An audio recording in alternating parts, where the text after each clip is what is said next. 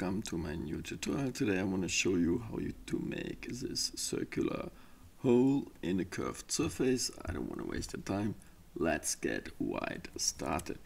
First we need an object where we can make the hole in, so I use a quad sphere here. Why do I need a quad sphere? Because the quad faces are perfect for using subdivisions, because they give a great smooth result. So first of all, I'm gonna change this quad sphere to a curved surface. How will I do this? I just select here proportional editing, and then I just pulling out some vertices here. So that's enough. So I'll now choose a place where I want to make the hole. I choose this one here. Then I press Ctrl B to bevel and V to vertex bevel. Then I draw this out a bit. And then I go here down in the pop-up dialog here and choose two segments, and I get something like this. I make sure that I have enabled the loop tools here.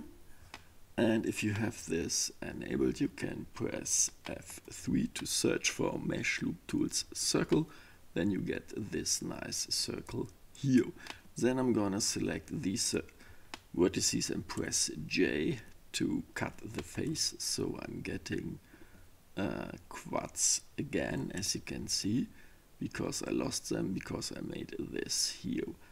So if you now watch this, you have here quad faces again. That's great, that's what we want to have.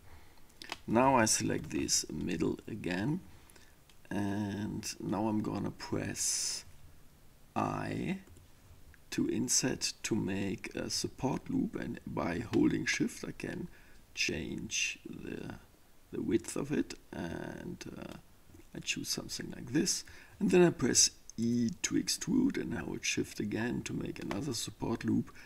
Then I press E again to extrude, push this down, then E again to extrude again, just a little bit by holding shift, and then I press I again to make an inset, and then I'm already ready. And this looks not too perfect, but watch this. Just now add subdivision surface modifier with 2 or 3 levels, and now you see the exact result I showed you in the beginning. You have a nice circular loop. I hope you learned something, I hope you have fun. Bye.